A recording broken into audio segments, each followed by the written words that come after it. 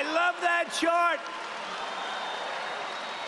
I'm gonna sleep with that chart for the rest of my life, that chart. That chart.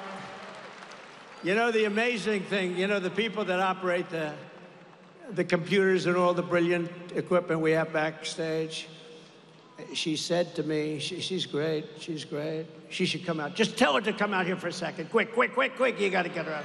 She's never done this before. She saved my life, in a sense.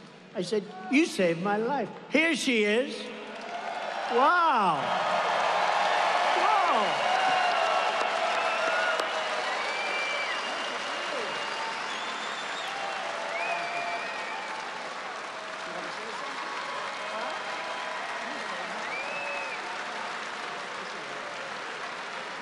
Hi. No, she's a computer genius. She saved my life. No. So, you know, the story is, but that chart, I only used it probably less than 20% of the time. So in other words, we do the rallies and stuff. Sometimes I'll pull it down, sometimes I won't, because I do things a little bit at random while I'm up here. Hello, look at a big fella back there. But I do things a little bit at random. But two things about the chart. It's always on my left, which means I'm gone.